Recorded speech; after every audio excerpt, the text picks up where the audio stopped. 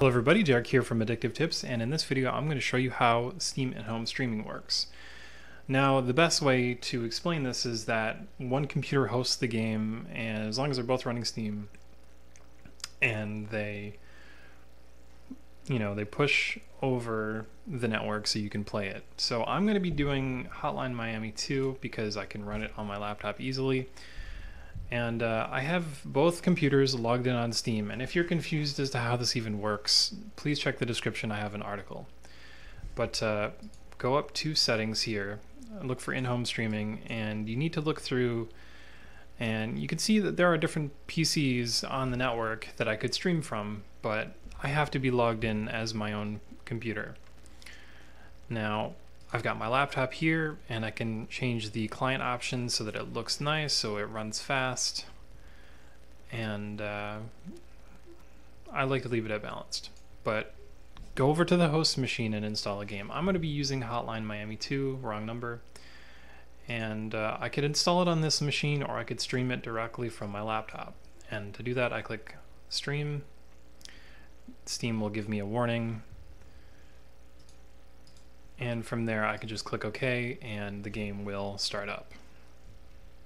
Now I'm looking at the laptop behind me that I'm hosting this on, and it shows on my laptop the exact same thing that you're seeing right now. And this is because it's streaming, and to stream the input it has to run over the network.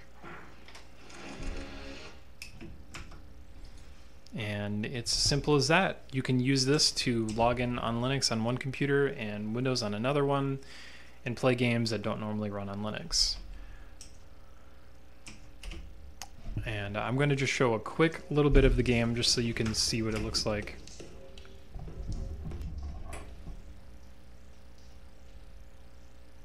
I had to turn the audio off so it doesn't interfere with the recording, but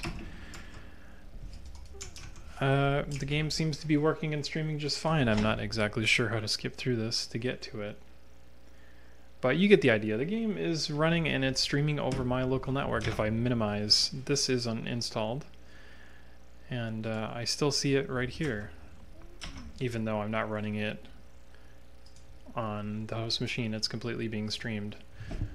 So guys, just a quick demonstration, really quick here, and this is completely remote. I'm not doing it over, I'm not playing it directly from the machine itself. This is all streamed and it runs perfectly.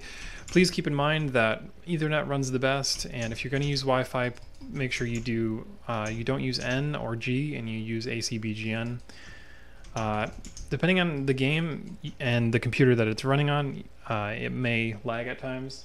As you can see, the machine here is lagging, but that is how it works. I hope you enjoyed this video. If you're looking to run Steam games via the network through in-home streaming, this is how you do it.